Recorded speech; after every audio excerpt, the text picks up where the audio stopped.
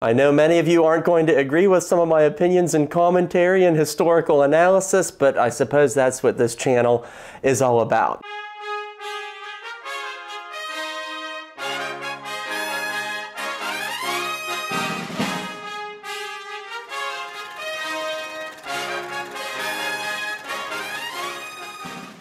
Hello everyone, and welcome to the latest episode of Real History. I am your host, History Professor Jared Frederick, and for this episode we are going to be taking a look at a very well-known Civil War film that is loved by some and reviled by many more, and that is the 2003 film Gods and Generals. And we thought there's no better way to commemorate the 20th anniversary of this film than dissecting it a little bit, separating fact from fiction, and looking at some of its complexities and also some of its problems along the way. And so what we are going to be doing is that we are going to be analyzing this film in three parts, because it is a very long movie after all.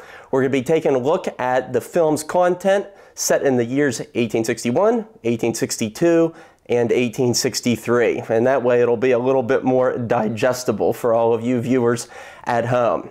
So, without further ado, let's go ahead and dive right in and take a look at Gods and Generals.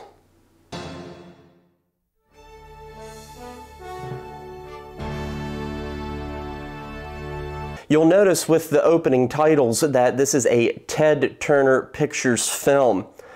Ted Turner budgeted almost all of the money, something like $60 million, to bankroll this film. And it was his intention to make within this film, or with this film, a Civil War trilogy that would include Gettysburg, Gods and Generals, and Last Full Measure. And as our previous interview with Gods and Generals author Jeff Shera indicated, Turner only wanted to break even on this film, and as long as that would happen, the Last Full Measure would be made. But audiences and critics had other plans in mind. More on that to come.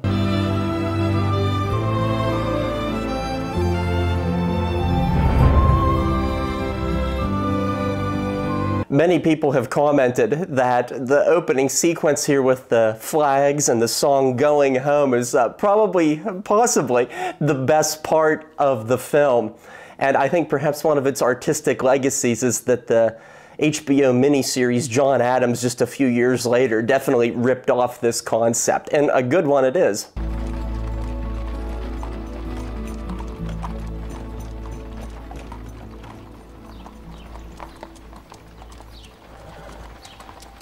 So what we see here in these opening scenes is a Blair House off of Lafayette Circle in the shadow of the United States Capitol building. We see Colonel Robert E. Lee of the United States Army arriving at the home of Francis Preston Blair, who was a political power broker within the Republican Party.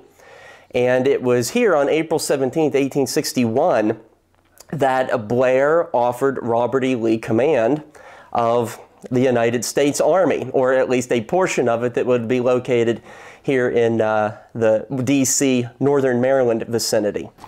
Welcome, Colonel Lee. Welcome to my home. Make yourself comfortable there, Colonel.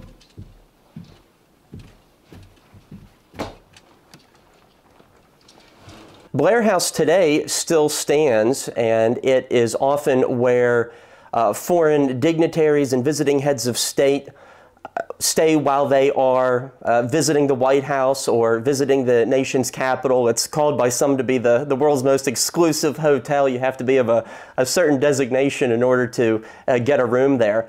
But Blair himself was one who was opposed to slavery. He was very much a moderate in some ways.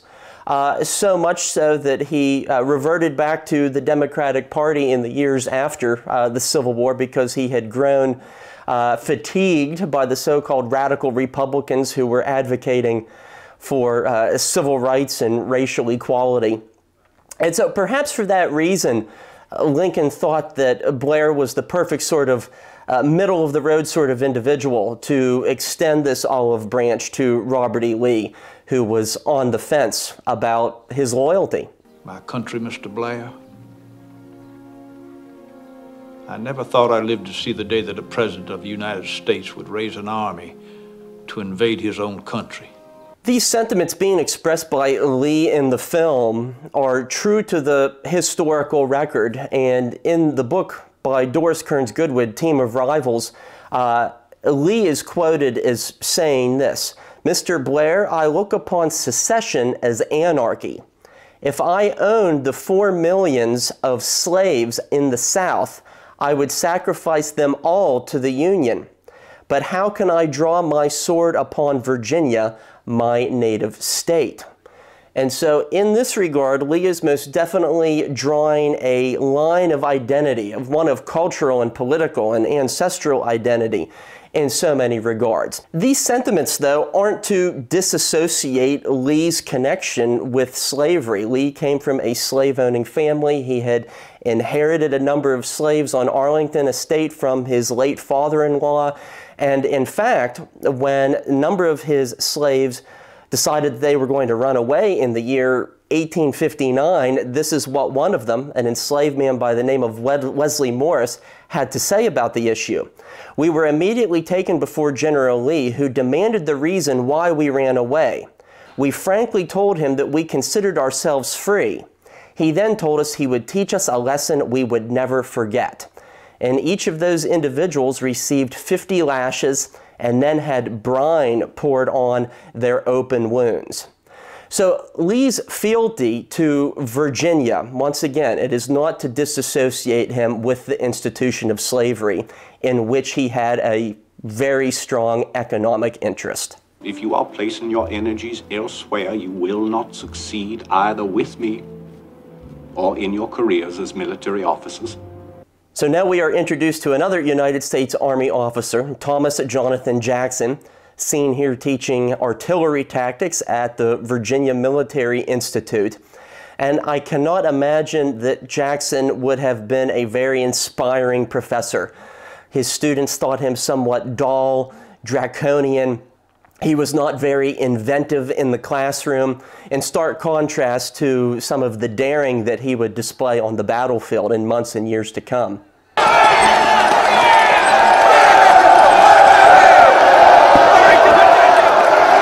We now see the grounds of what was then known as Washington College, now known as Washington and Lee University. One of the strengths of this film is that it was filmed in many of the actual locations. It certainly has the right ambience. And that serves very well for this discussion that we see right now with the characters of Jackson and his father-in-law, a Reverend George Junkin. Jackson's first wife, Eleanor, had passed away in childbirth in 1854, and despite that, Jackson stayed in touch with his father-in-law, his former father-in-law, Reverend George Junkin. I will not stay in a place where my students dishonor their country's flag. Who was very much a Unionist. And the coming of the Civil War ultimately brought about the dissolution of their friendship, and that was something that really struck at the heart of Jackson. The delegates of this convention, harried by the rash actions of a belligerent usurper and the radicals of his party, have stumbled into secession. There's a number of interesting things to point out here in these scenes, which is supposed to be the Virginia State House in Richmond, Virginia. In actuality, this is the county courthouse that is located in Charlestown, West Virginia. And this is actually the very courtroom in which abolitionist John Brown was tried and sentenced to death in the year 1859 for his uprising at Harper's Ferry.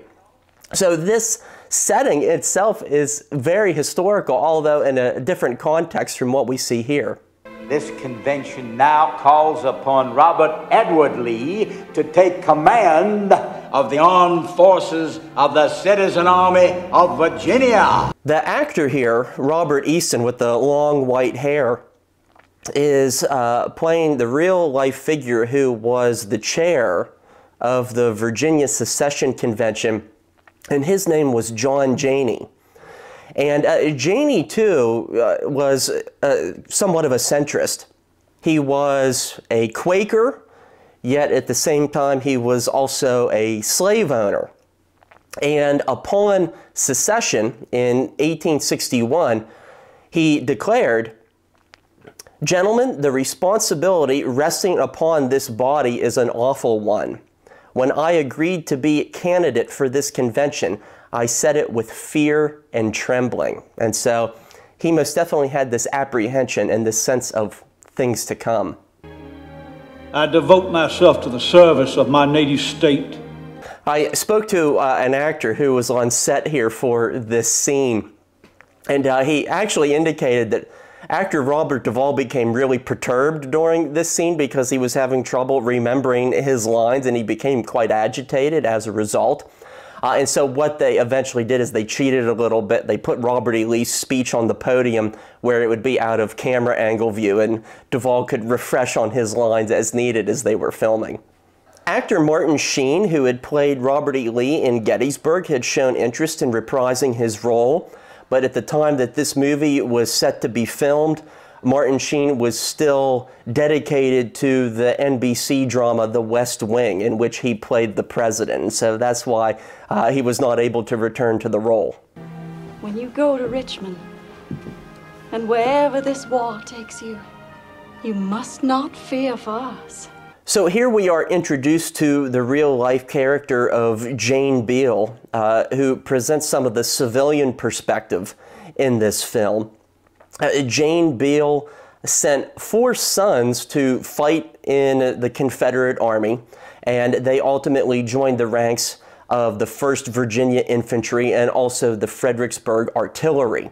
I think one of the reasons that director-screenwriter Ron Maxwell opted to incorporate her into the film is because she left a very vivid account of her Civil War exploits in the form of a diary that were subsequently published.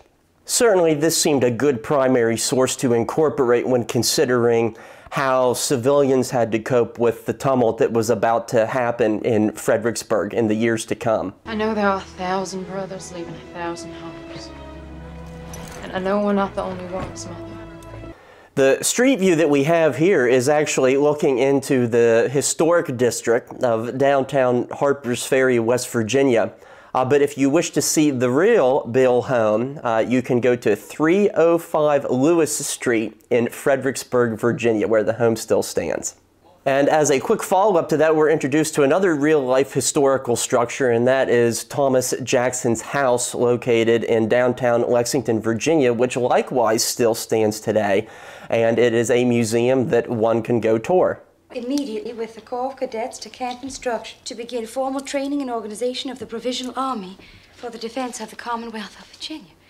I can't help but laugh a little bit because Mrs. Jackson here, you may remember, she's the flight attendant off Meet the Parents.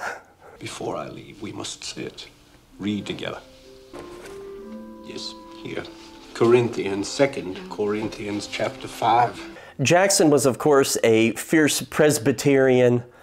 He was highly involved in the religious community that was located within Lexington, Virginia.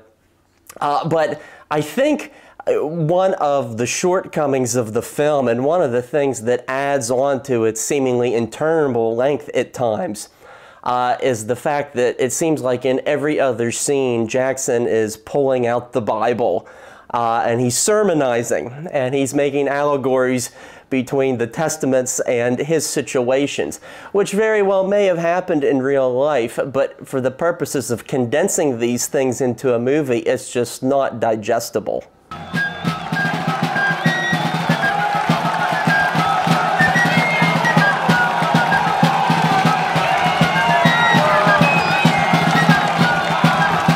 Here we see the real Virginia Military Institute as the backdrop for these scenes, and they had to very cleverly camouflage the statue of Stonewall Jackson that existed there at the time, although it has since been removed. Future filmmakers won't have that problem. I once spoke to a reenactor who portrayed one of the VMI cadets in that scene, and he said that They had to film both Jackson departing for war as well as Jackson's funeral procession in the same day. And so it was two very contrasting emotions that the extras had to convey between those two different setups.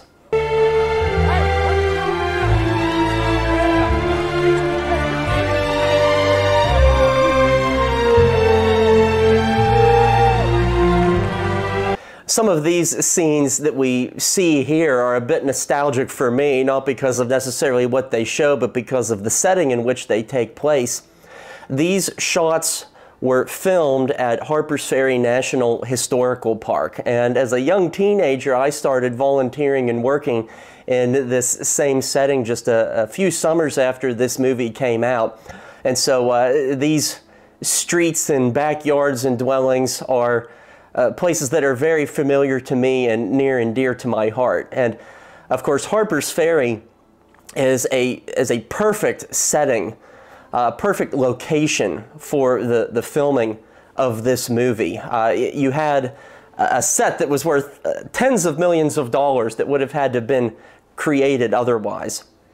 Slavery will eventually die of natural causes. But the breakup of the Union will inaugurate wars of 100 generations in America. So in the script for Gods and Generals, this character speaking to Jackson at this moment is described as Reverend David S. Jenkins. And I tried looking him up, and I didn't have too much success in finding out much about this guy, and I presume that he's a fictional composite character. It's curious as to why this fictional character is introduced here, because time and again, Virginians are being incorporated into the script saying that this war isn't about slavery, it's going to die of natural causes. Slavery was not going to die of natural causes. It was growing by the 1850s and the 1860s. Short of slavery expanding into the 20th century, slavery was not going to die except by civil war, period. I am a soldier in the 4th Virginia. And in the 4th Virginia, I will stay. And if needs be, die. The Commonwealth of Virginia was not as ardent or wordy in its articles of secession as some of its other neighbors deeper in the South. However, the state believed that the coming of the war was brought on by a perversion of powers and a coercion brought about by the federal government. And they said in their articles of secession that the federal government has led not only to, quote, the injury of the people of Virginia, but to the oppression of the southern slaveholding states. There it is in black and white. Men of the Valley,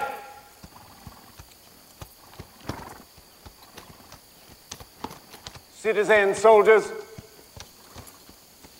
I am here at the order of General Robert E. Lee, commanding all Virginia forces. So here we are introduced to the famous outfit that will later become known as the Stonewall Brigade. The Stonewall Brigade was composed of the 2nd, 4th, 5th, 27th, 33rd Virginia Infantry Regiments, as well as the Rockbridge Artillery. This was an outfit that was destined for fame and very colorful exploits throughout the war. And as is later said in the film, Jackson insisted that the nickname of the Stonewall Brigade, it belonged not to him, but the men who comprised the outfit itself. Perhaps this day might not have come, but that day has been thrust upon us like it was thrust upon our ancestors. As we look here at the ranks of the common soldiers who are looking up to their commander, it's important to absorb the aspects and the motivations of some of these common soldiers. And we can get two distinctive views in this regard. We can take at first the words of Private Andrew J. White, who was a member of the 30th Georgia Infantry.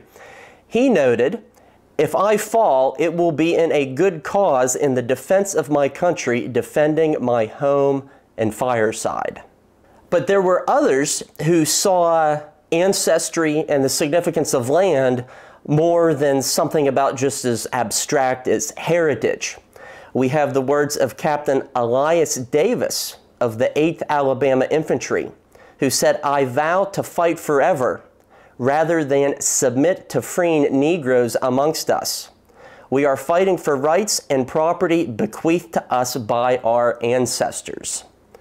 And thus, the importance of ancestry, it had to do more than about the revolutionary fervor of George Washington and the principles of liberty of Patrick Henry. It also included the owning of human property.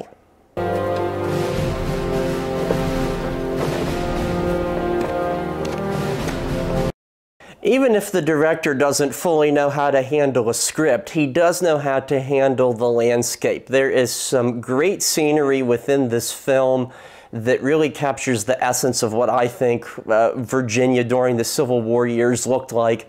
The location scouters did a fantastic job eyeing this all out. And as Ron Maxwell himself said, the land is a character in this film, and I think that is a very true testament. And the general hopes that his soldiers will step out and keep closed ranks. Well, this march is a forced march to save our country. Sandy Pendleton would become one of Jackson's most trusted staff members throughout the war. He had initially served in his father's artillery outfit, and Jackson had an eye for talent and quickly recruited him, and Pendleton, seeing as an opportunity to possibly move through the ranks, quickly accepted that offer. But Pendleton, much like Jackson, would be killed in the war as well. Just like I always dreamed it'd be. Do you suppose the Virginia legislature was going to buy you your own personal tent? That's fine for now. You'll be humming a different tune when it's raining. Another one of the inherent problems of this film, as my dad might say, it tries to put 10 pounds of manure into a 5-pound bucket. There's just too much here. Is this a movie purely about Jackson? Is it a focus in the command structure of the Army of Northern Virginia? Is it a story about the common rank and file? Is it a story of civilians? Is it a story of the enslaved people owned by those civilians? There's too many storylines. It can't decide where it wants to go. Ron Maxwell would have been far better off had he stayed truer to the novel by Jeff Shera, which is focused and is balanced. This movie is neither of those things. That's it. Step lively. 2 at a time. As quick as you can. These scenes at the Piedmont railhead, I think, are revealing for a few reasons, because never in warfare had something like this been incorporated into a master plan. The idea of moving troops and supplies in such an efficient and dramatic fashion. We're also likewise reintroduced to the character of Isaac Trimble, who, as he mentioned, was an engineer on the Baltimore and Ohio Railroad, and gains fame later on at Gettysburg, played by the same actor in this case. Colonel Jackson. Colonel Trimble, understand your train man. But in any regard, Jackson was already familiar with this railroad system, particularly the Manassas Gap Railroad, because in the earlier phase of the war, he and his men dismantled locomotives in Martinsburg, Virginia, now West Virginia, and had them pulled by horse through portions of the valley, something like 40 miles, and then had them dispatched to Richmond to be reassembled. It was this incredible logistical feat. And then we get to this point where some 10,000 troops belonging to the Confederate Corps of Joseph E. Johnston are put onto these trains in what is now known as Delaplane, Virginia. Back then it was known as Piedmont Station. And this was the first time that troops had been taken into a combat zone by rail, and it was absolutely revolutionary. And this is one of many reasons why the Civil War is known as the first modern war.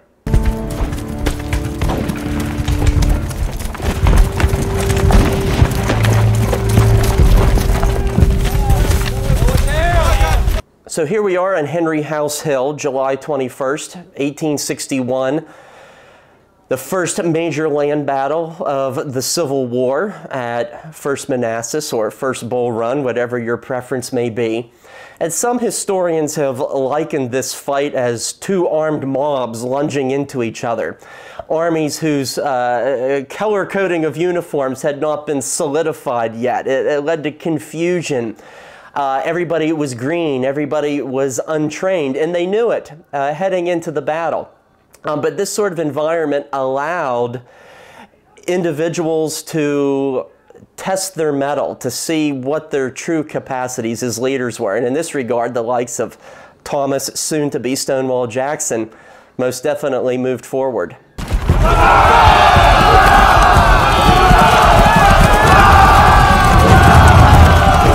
You might consider it odd that these Confederate cannon, so named Matthew, Mark, Luke, and John, are painted red. But such as were the real guns at that time. And you can see the configuration of those exact guns on display today, I believe still, in front of the Virginia Military Institute. Look! There is Jackson standing like a stone wall! Let us determine to die here today and we will conquer! And here are the famous words uttered by General Bernard B. Rallying his troops during this seesaw process between Matthews Hill and Henry House Hill. And some historians, you know, they look at it in more cynical terms. You know, perhaps he was not being complimentary of Jackson. Perhaps he's saying, oh, look at this guy. He's not moving. He's just standing up there like a stone wall. Some cynical historians have made that argument, but it's not very inspiring words. He was probably doing the more inspirational thing to encourage his men to look up to stoical heroism. But to each their own. You decide. Wait till they get close before you shoot. And I must give credit where credit is due, because the film does quite well in regard to material culture, especially in contrast to some more recent Civil War films. Uniforms go through phases throughout the war. They change, they are altered to circumstances and taste, and you really get a sense of that in this film. Come on, boys! Quick, and we can whip them! Easy, man! We have no orders to advance! I do like some of these little intricacies within the battle scenes because we truly get a sense that these men are undisciplined. They move by their own whims rather than by orders. It just goes to demonstrate the unpreparedness in which many men entered the arena of battle for the first time. General, sir, the day is going against us.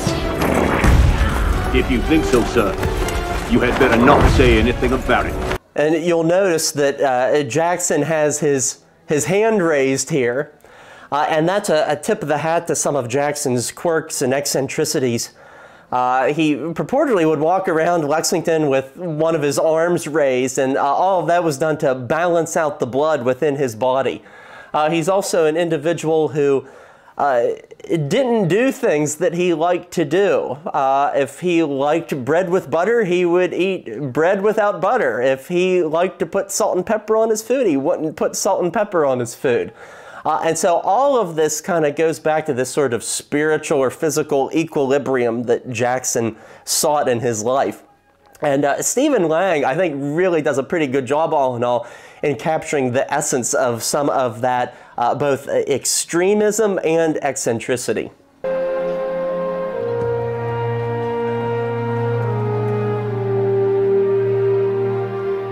I do like these little more intimate shots showing the debris of battle, hinting at the personal cost associated with many of these fights. These artifacts tell stories. What's left behind on battlefields tells stories.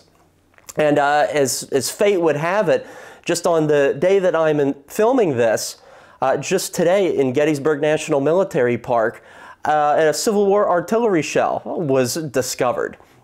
And so these things are still out there. They are still in many cases buried beneath the dirt, and many of them have stories to tell.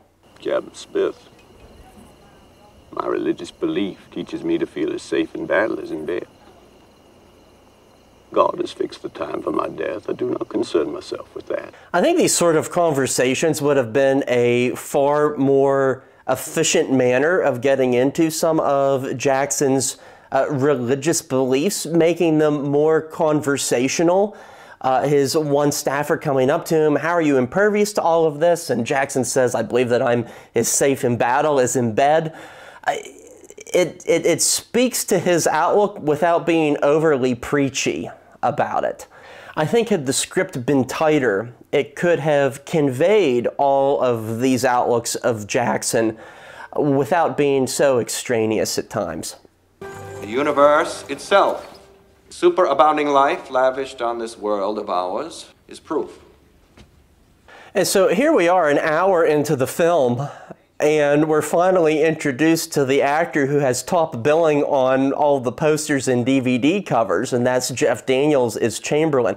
Can you imagine if we had gone through the movie Gettysburg and it took us an hour to be introduced to Chamberlain?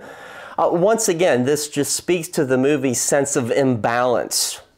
It lacks everything that its source material and its predecessor of Gettysburg has. And that's one of its dramatic failures in this regard. Chamberlain is such a fascinating character, and it's a shame that we go so long in the film without getting his take on all of these issues. Lawrence, I know. Oh. I've noticed the way you've been looking into the children's room each night. Chamberlain had indeed tried to keep his signing up into the United States Army a secret from his wife, Fanny. He had been offered a sabbatical in Europe.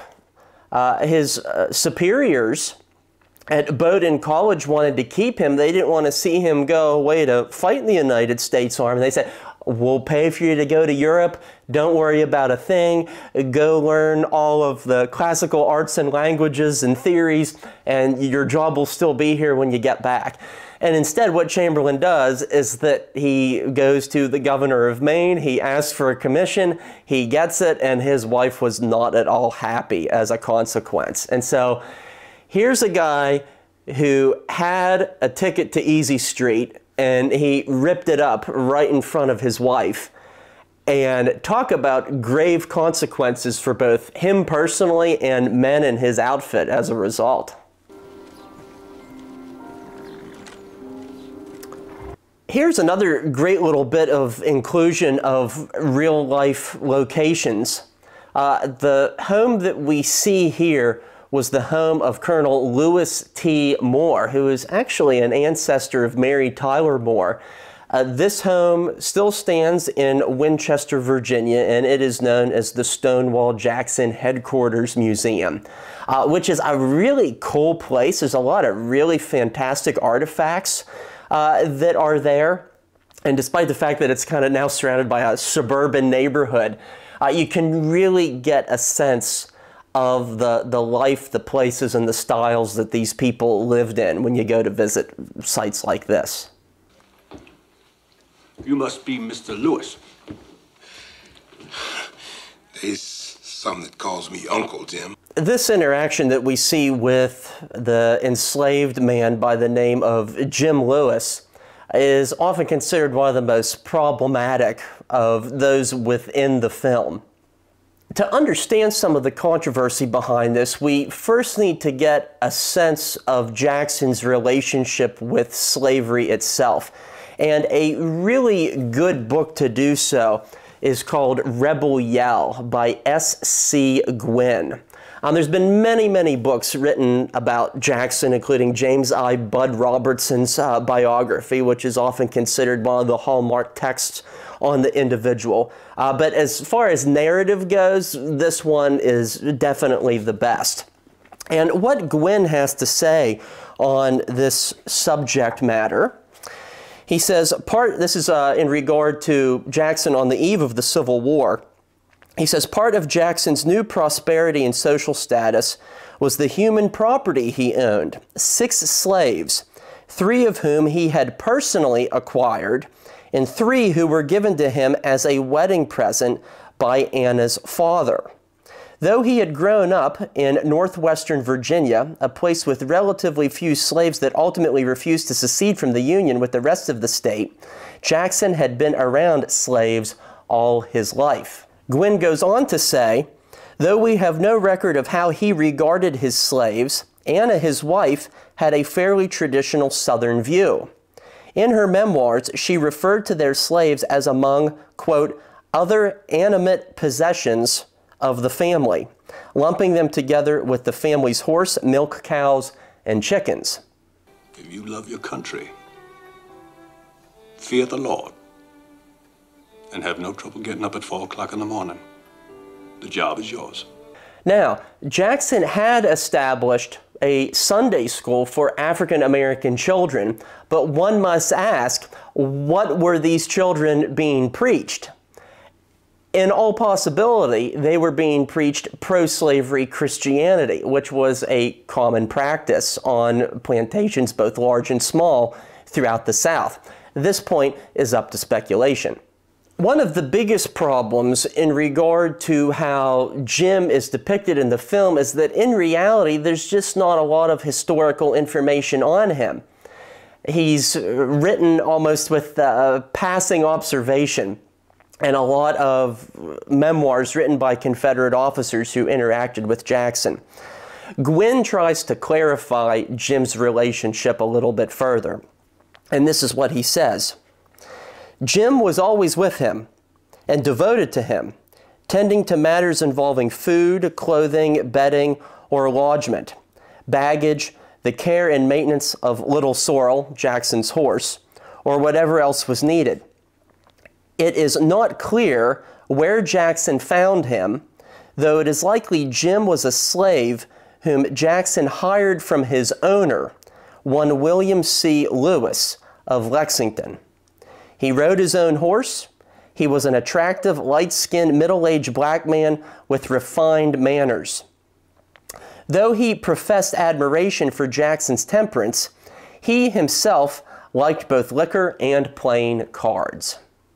And so, with that, we get a little bit more insight into this dynamic, a really interesting dynamic that existed between Jackson and Lewis. But as the film is showing it almost like a job interview on equal terms. That is probably not how it happened. But wait, there will be more. We haven't even scratched the surface in regard to the problematic depictions of slavery in this film. Stay tuned for forthcoming episodes. And so there you have it, part 1 of 3 for our analysis of the film Gods and Generals. Before you head out, we have some recommended reading as always.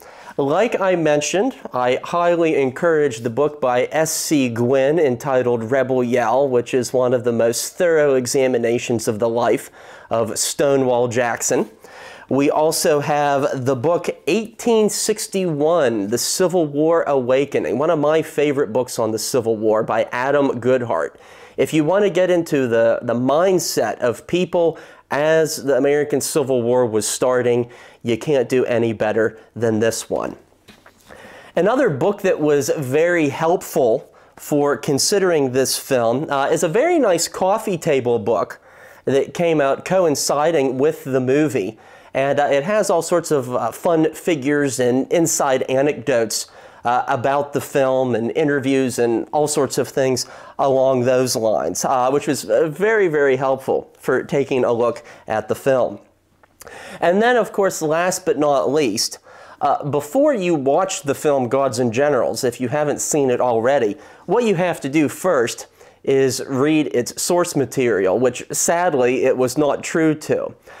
Jeff Sherra's book, which is a prequel to his father's book, The Killer Angels, examines the lives of Lee, Jackson, Joshua Chamberlain, and also Winfield Scott Hancock, who barely gets a cameo role in this film. And so this book, the movie would have been so much better if they had stuck with this. And I know many, many people feel that way. So in any case, you should read it or revisit it. Gods and Generals by Jeff Shara. That wraps up this episode of Real History. Thank you for joining us for the first of 3 installments as we examine the 2003 film Gods and Generals.